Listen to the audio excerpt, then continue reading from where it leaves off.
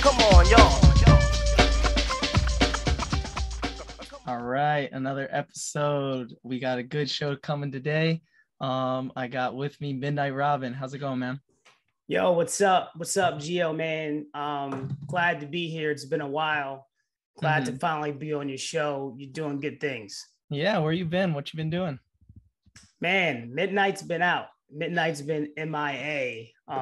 It's been a while since I've been on the mic, you know what I'm saying? But I'm looking forward to talking about it because obviously the last few months there's been a lot going on in the gymnastics community with the Olympic trials, you know, coming back. There's just a lot of things going on in the men's gymnastics, women's gymnastics, all type of gymnastics, trampoline, tumbling, all that stuff. So it's crazy, man. Glad to be on the show. What do you want to talk about today, man? This is your show. I'm on your show, Gio. You got me to come out from being MIA. We're gonna talk some gym talk right now. Got him out here, yeah, for sure. There's a lot I want to talk to you about, definitely, because you're the one that's, you know, that I first reached out to get into this, you know, to really start interviewing. So there's a lot that I need to learn from you, and that's, you know, something that can help me, you know, be better at this and really start, you know, going on my own track and doing my own thing. So it's definitely going to be a lot to talk about for sure. Just go over these past few months. Why has it been so hectic? What you've been doing? I know you got your Yule shirt on. You've been, you know, doing all of that. So that's definitely one of the many things you've been doing. So, how's that been going? What you've been doing with that? Yo, man, it was great, man. The last few months, like I said, it's been award win. You're right. I am wearing the YM shirt right here. Okay, that's Yule Moldauer's logo. The signature line came out with GK. So anybody that wants to kind of get some Yule Moldauer gear, definitely check out GK Elite. But really, you know, Gio, this last year really has been crazy in life, you know, to be honest with you, especially with this pandemic. But over the last few weeks, you know, Gym Crew Talent Management, company that I co-founded, we were representing national team members that were in the mix this year for the Olympic team, you know, and it was a crazy year because we had, you know, quite a few athletes that we represent, you know, retired in the heat of this Olympic process. You know what I'm saying? Marvin Kimball, who we represent, he retired. Kanji Oyama retired. Shawn Melton retired. So we had that going on.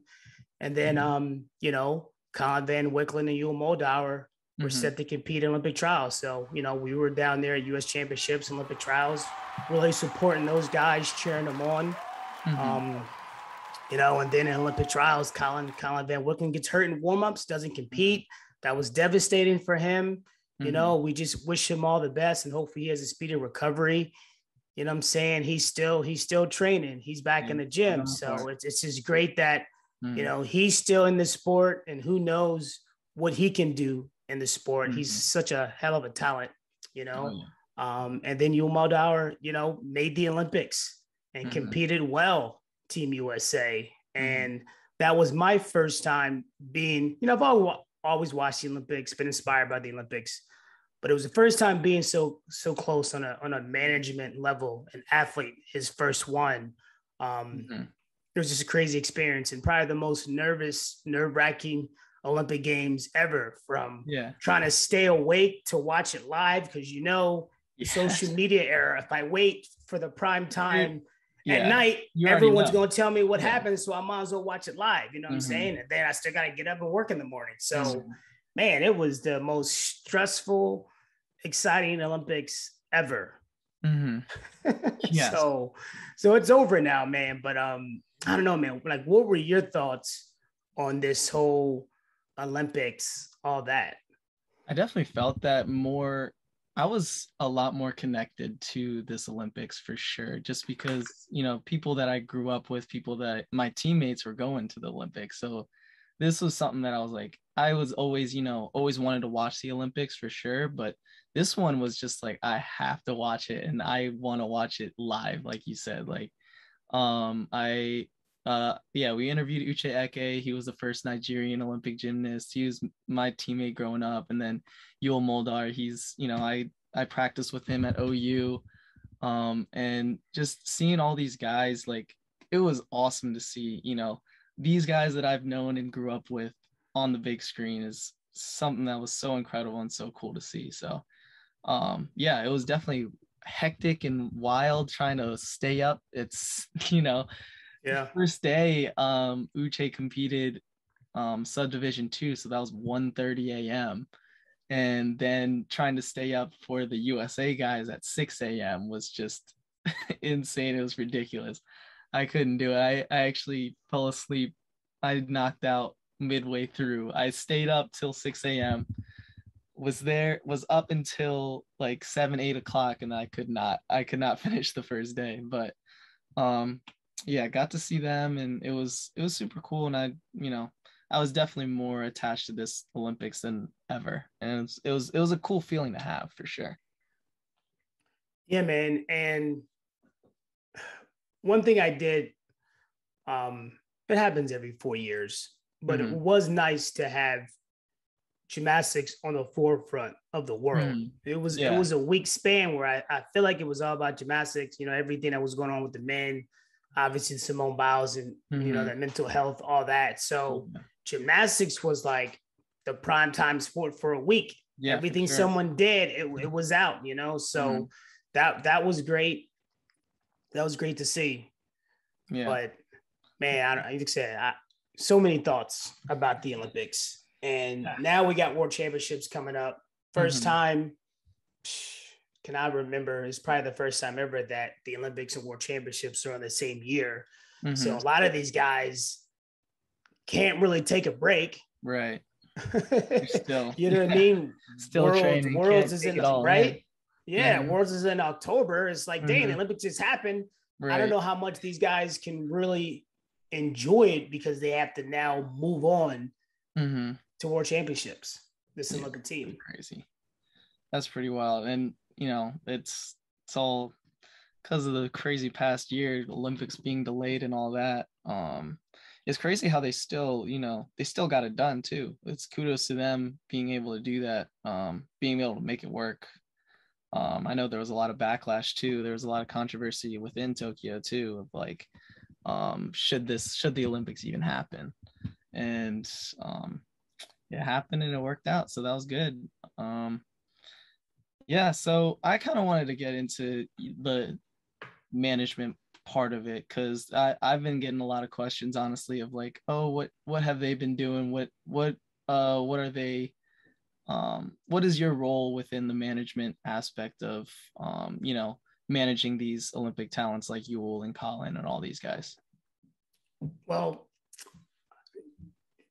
that's a good question, Gio. Now, my philosophy on just management of this sport really is, changing what's been happening, and positive changes that happening within the sport over the last 20, 30, 40 years, however you want to say it. I look at the evolution of gymnastics, and this is where the management came in, is that we have a sport, gymnastics, that plateaued from an aspect of what is out there for the athletes after high school, after college. What is really there for them from a competitive standpoint? I think gymnastics does a phenomenal job building the grassroots, making sure kids are involved with it. But when you just look at it, listen, I'm a pro sports fan. You're a pro sports fan. How does it feel to know that the sport you love, are passionate about, doesn't have something on the pro side for these athletes once they're in their peak? Like they're peaking right now. Yeah. And most gymnasts retire in their prime. Right. Sometimes they retire before they get to their prime. Think about that. You know what I'm saying? They retire early because there's what's next. You know what I'm saying? It's the Olympics or bust in our sport. Let's just be real. That's what it is. You make the Olympics, you get to that. Okay, then what's next? Okay, like, hey, USA basketball, they just had the Olympics. Oh, snap, what's next? Oh, the NBA. Yeah. Oh, yeah, that's what we're doing. You know, someone's like, yeah, I'm not even doing the Olympics. I'm going to stay here, Steph Curry. I'm going to stay here. I'm going to focus on preparing for the NBA season. So where is that for the women and the men of gymnastics? Non-existent. Right? Yeah. And honestly, okay, let's say you have Simone Biles. She's done phenomenally marketing herself, her team, all that. She has crazy amount of endorsements. But what percentage of pro gymnasts really get to that level of financial security off of endorsements? And granted, she won plenty of gold medals, and like I said, she's out there. I get it, but there's no pro angle of the sport. It hasn't been developed, and that's what Gym was about. It's about developing that, trying to find ways to keep these guys in the sport, trying to find ways to get these guys paid, because if they don't get paid, they're going to go retire early before their prime and go off and get, you know, another way of, you know, creating and providing for their families. So that's really what Gym Crew's about. It's about that. It's about what's next for you or a club coach, right? Okay, so you're training. I say little Johnny all the time. That's my expression. Like, yo, you're training little Johnny. Little Johnny's gonna be 18. He's a ridiculous phenom gymnastics. You know he has more to give, but then little Johnny stops because it's like, all right, well, I'm an adult now. Once these guys reach 18, you're an adult. You got to provide for yourself. But there's nothing set up. Yeah, there's no point. There's no point to stay in it. So that's what Gym Crew's about. It's about keeping the narrative going of, hey, let's not forget about the pro side of the sport. You know what I'm saying? Everybody makes money in this sport. Everybody does, right? Gym owners make money. The meet directors make money. The college coaches make money. They make pretty good money. How about these top level gymnasts? What do they do? What do they get? You know what I'm saying? So that's all. That's what Gym Crew's about. So our mission, our culture that we're trying to create here is like, don't forget about these guys. Let's not exploit them. Well, you can exploit them from an aspect of like giving them a way for them to shine, providing events where they can go, get paid, perform, just like any other pro athlete. Yeah, that's something that I've definitely like thought about a lot. Is it's so difficult to make money in this sport. It's, you know, there's only a couple ways you can. You either very, very good, get those endorsements, or you can coach and do that and try and make it, you know, that way. So doing that is just, it's so hard and so frustrating to see that, because there is a viewing for it, and you see that every 4 years, and it sucks that it only happens every 4 years because everybody wants to watch it, and there is always a base for that sport. There's a lot of ways to, I don't know, there's a lot of things that can go from that. I don't know. Yeah. A lot of problems. I mean, you know, like I said, that's a interesting, like I said, that's a great question, Gio, because I think, and when it comes down to all business, you're always redefining what you're doing on a daily basis. Always trying to redefine, always trying to keep pushing, always trying to get better, always trying to find new ways of, you know, taking it to the next level. And that's what Gym Crew's about. You know, that's what Gym Crew Time Management is about, taking it to the next level on all aspects of the sport, you know. And we've done some great things in the past, and we're going to continue to do it. We're going to continue to work with athletes to help them, you know, grow their brand, grow their image, you know, making sure that they're okay on the day-to-day. And, you know, I look at Gym Crew Talent Management as a big family in that resorts. It's about building a brand awareness. You know, from there, opportunities come to the table. That's what I would say. You know, we help build brands. Nice. Good. Yeah. And that's something, you know, the Yule thing, the GK Elite is really cool. That's something awesome to see. I love to see that, you know, brand on Yule's uniform is really cool.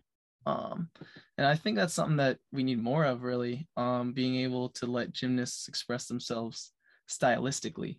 You know, being able to do that I think is super important for our sport, because it is an individual sport. So, you know, being able to express yourself individually is something that's very important. I think we kind of talked about that with Kanji a little bit, of how, you know, he used gymnastics to express himself and being able to do that. And he, you know, you were talking about how hard it is really to do that, when you have so little opportunity to show that, you know, and that's super difficult, and something that we got to try and you know, try and change for sure. So what are things that you think can help change that? I think there needs to be more events, more opportunities for these guys. You know, there's a German league that a lot of the top guys in the world go to every year. There needs to be more of those type of leagues. Yeah, and we need to have one here, definitely, in America, in the States. It can be more than one league. It can be two leagues. It can be three leagues. You know, that's really that's just what it is. You know, I'm heavily invested in quarter midget racing.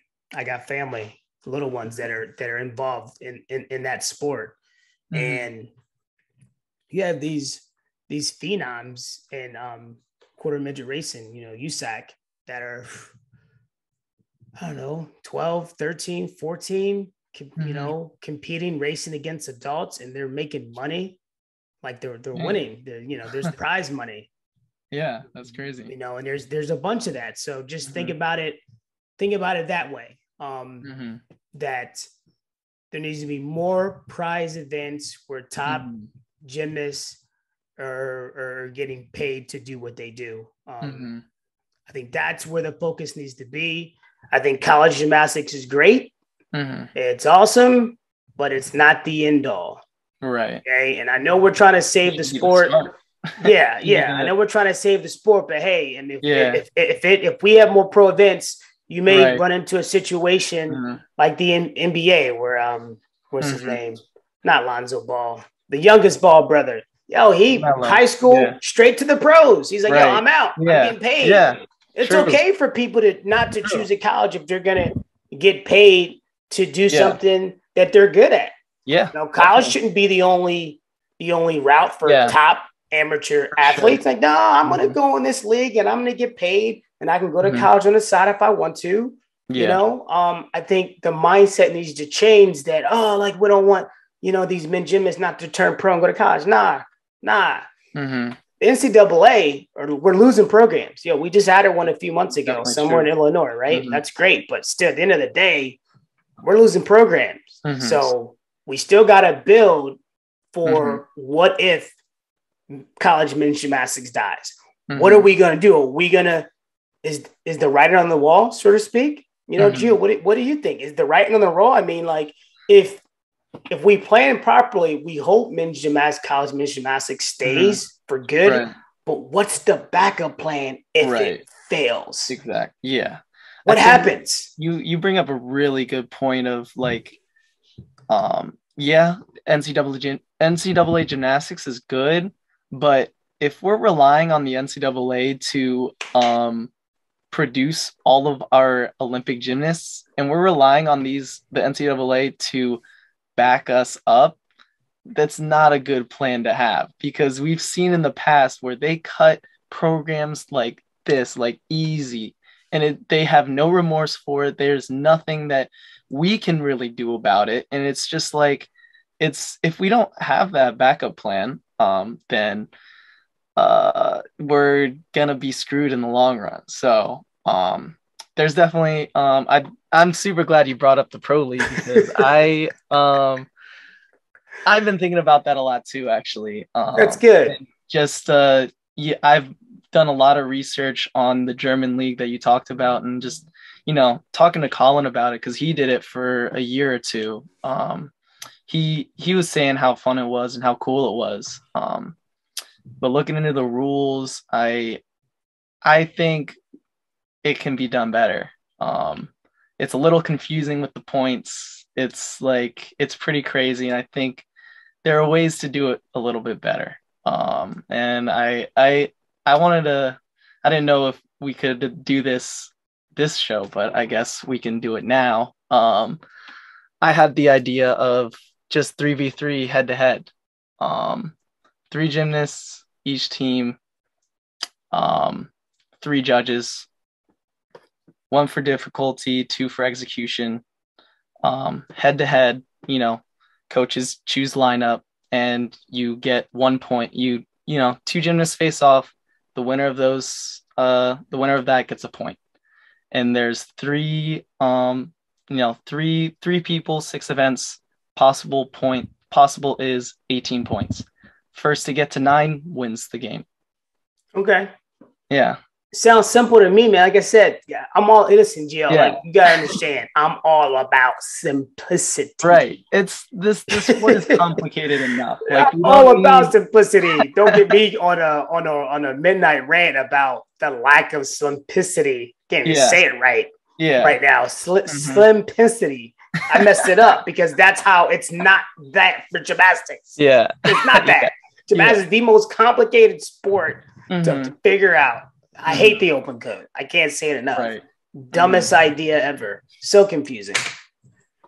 Yeah. Anyway, sorry, I digress. But listen, that is a good idea. It's simple. People can follow it. Okay, he won that match. Point goes to this team. Volleyball's like that. Okay, exactly. Whoever's serving, boom, easy. Right. They get the point. Right. Got it. Got it. The ease, the more simple the rules, the better for any pro league for gymnastics.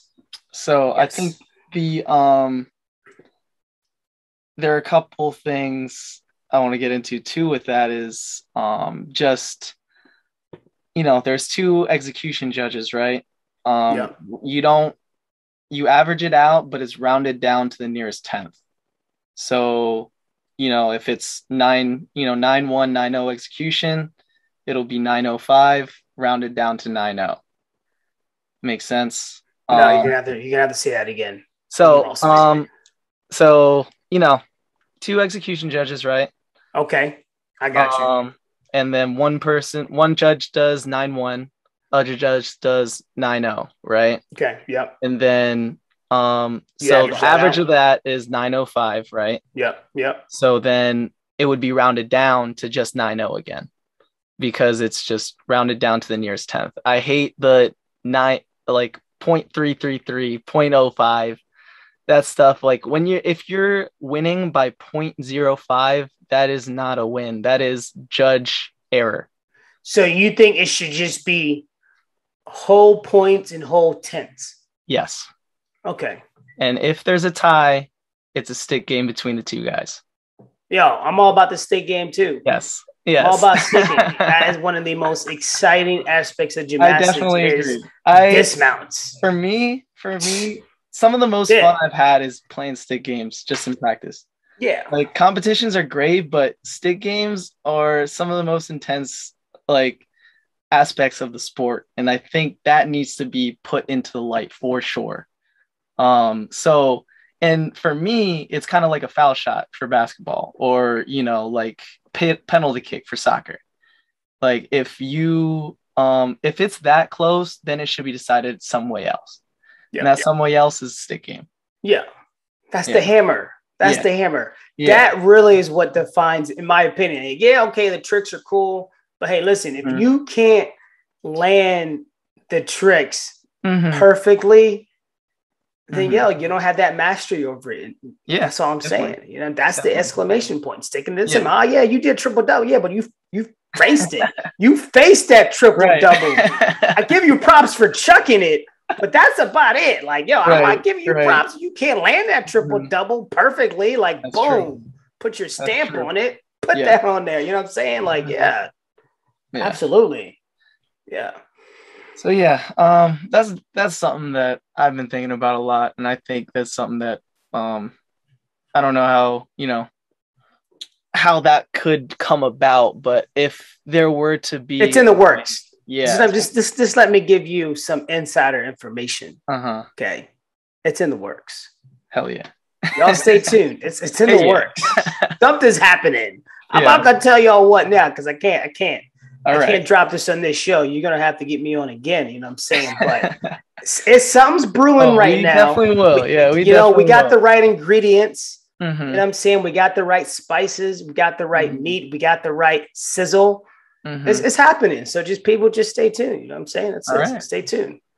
Yeah. So that's something that I've been thinking about. And if that's the way I would want to see the sport go. And that's the way I would want to see a competition, because there's so many things wrong with even like the Olympic viewing of the sport it's rough. Like for people that love the sport, it's hard to watch sometimes just because, there's, how many people went to the Olympics? There's like 60 guys of the top of the world, top best gymnasts. And you only see what, 3, 4, 5 of them, in a competition, just because the coverage is focused on those top guys when there's so much more that you can appreciate and do. So that's something else that I felt in the Olympics, going back to that a little bit. No, I feel you. And you just kind of got me I do want to give a shout out because, I gotta give credit due when there's certain things. Obviously, sometimes I can be very critical of college men's gymnastics and their rules, which, a lot of their rules I just don't like. I told you, well, I didn't tell you, but I mentioned before, I thought one of the death of college gymnastics was the open-ended scoring. She just kept it at 10. You know what I'm saying? She should have just kept it there. One of the beauty aspects about sport is the history and the stats. And by taking away the 10, you just kind of took away some of the history of the past greats in the sport by, you know what I'm saying? Like the 10 has been around long, you know what I'm saying? So that was one aspect of it. But so apparently I read in an article that the new rule for the men, at least when it comes to dual college meets, is that it's going to be more like international competitions where you have like the Olympics, like the Russia and Team USA men were on the same event. They went one after each other. That's what it's going to be for dual meets and college meets. Which I thought was cool. That's a step up. Good job. Cool. Yeah. I'm proud of y'all for doing that. It was probably really hard for y'all, some of y'all. But it was great. Yeah. It's a good innovative rule. Because it will be a little easier to follow the sport. I mean, what do you think about that? Yeah, that's good. I definitely did like that about the Olympics, where they did, alternating with the US and Russia. But again, the only people we saw when we're here is US and Russia. Like Japan and China got second and third place. And I didn't see any of their routines go live or anything like that. And that's a little rough. I know that's super hard for coverage wise, but I just think there's so much more that they could do, instead of them showing 2 minutes of a close-up of somebody's face, they can be showing 2-3 routines in that moment. And when they're warming up, you can show replays of the top routines of the last rotation. You can do things where it's so much more efficient and so much better. Like we're watching the same commercial over and over and over again, the same 2 or 3 commercials when, they already showed that. You can, you don't have to show that every 3 minutes, Yeah, I agree. So that's just something that always has irked me, and just maybe going over what you just said, like maybe it's just, and this is probably never going to change, but maybe it's just too many teams competing at one time. That's true. It should be more like tennis. Like, okay. And, it should almost be like a tournament system, the Olympics. Okay. You have a ranking, just like any other team sport, like basketball, you have a ranking going in, and you play just dual competitions. So now when you're filming it and when you're live streaming it or whatever, only those two teams are out there. So you're just showing those two teams, and maybe it's like, okay, qualifying round, maybe they just do two events, Lauren Pommels, and if you don't win those events, then you're out of luck and you're out. And then the next two events is vault P-bars or vault rings. I don't know, something that you're right. I mean, because I think that's the problem, is that you only have but so much time to show a competition.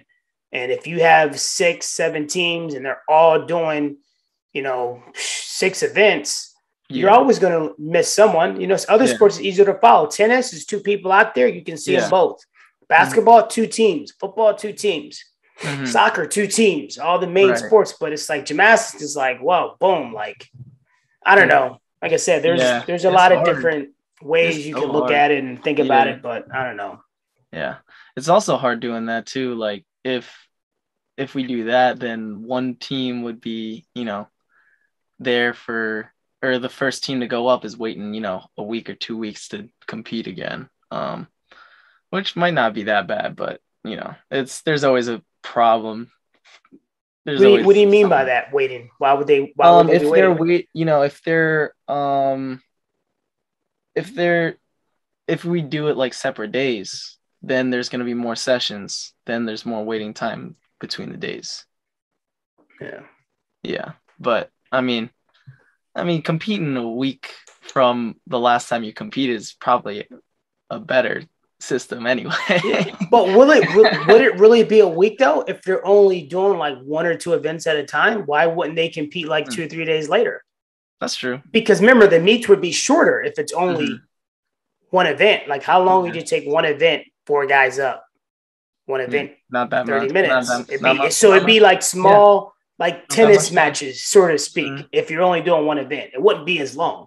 Yeah. Maybe they may have an off day and then compete the next event the next day. I don't know, but it wouldn't be long. It wouldn't be long. I guess you would more call them matches. I guess at that point. Right. Yeah. And then it could be more like a round robin thing. Like you lose one day, then you try and go back to the next event, and then it's another match. Yeah. Then it's kind of, more similar to, with like basketball or, tennis, things like that, where you can lose one, you can lose one event and then, try and get the best of, 6 or whatever. That'd be kind of cool too. If we do that head to head, then you're just facing one opponent or one team, and then whoever wins that, best of 6 or whatever, Exactly. Yeah. Exactly. Yeah. But that's also hard because we have an even amount of events. So it's like, if it's 3-3-3, then what do you do then? The stick game. That's the end, dog. Like I said, that's it. Like, if it's a tie, it's like, okay, overtime, stick game. Let's go. Put your money where your mouth is. Right. This is for everything. The bragging rights. It all finishes. Stick game. Blah, blah, blah, blah. See, we got it. We just figured it out. Everybody. Remember when you heard it first. Yeah. That's definitely true. I am all for the stick game to decide it all. I think that should be the end all be all, really. That should be an implementation for sure for gymnastics. That's a wow factor too. Yes. So if we're getting into that though, then what are the rules to the stick game? There's best of 3. There's a bunch of things you can do with that. People may have to stay tuned for that next try. Yo, tune in. You know what I'm saying? We can't spill the beans and everything on the first time, midnight on there. But I just want everyone to continue to think, keep an open mind, keep the creative juices flowing, reach out to Gio or Midnight, any ideas you have, because that's what it's going to take. But I'll definitely get into it more because, Gio, obviously I've thought about this extensively. Plenty of brainstorming sessions with great minds of the sport over the last 10 years. So, but something's coming. I'm just letting you know something's coming. Nice. I can definitely send you more because I definitely have more thoughts on, you know, that my idea of head to head and all of that and how that would work. Definitely would love to talk more about that. That could be a show in itself for sure. How that would work, what we would do with that, and all the rules specifically. So that's definitely more to come for sure. All right. And Gio, I gotta run. Thanks for having me on. It was great. On, man. This is great. Yeah, man. We gotta do it again sometime. Oh, definitely. Midnight out. All right.